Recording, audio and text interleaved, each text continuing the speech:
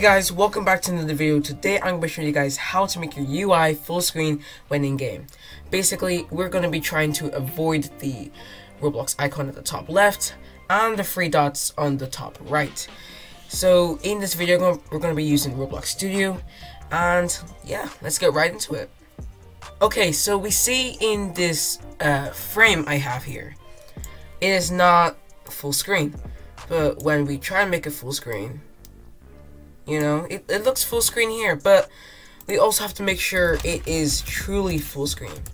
But then it's not, and we want to make it truly full screen to avoid the top corner icon here and the top corner icon here. So basically what we want to do is click on screen GUI, and then you want to click ignore GUI inset. So when you enable that, it will ignore the top bar and lets the UI fill the screen, basically. So I hope that helped you guys when you're creating UI, like a loading screen or something in your game. And make sure to subscribe, like, turn on notifications for more videos, and I'll see you guys in my next video. Peace.